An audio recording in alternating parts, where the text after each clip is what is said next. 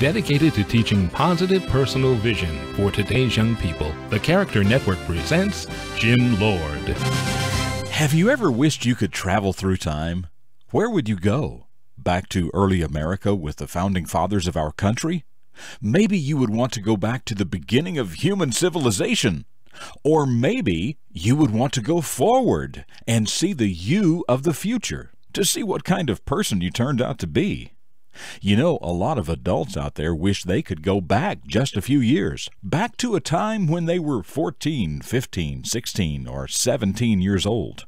They wish they could go back and give themselves some good advice about the choices they were about to make at that age. Choices that took them on a path to a future that wasn't good. Listen, get serious about preparing yourself through solid education and good choices about health, work ethic, and relationships. When you get to your future, you can't go back. We all have to live with the lives we make for ourselves. For the Character Network, I'm Jim Lord, with a reflection of your future.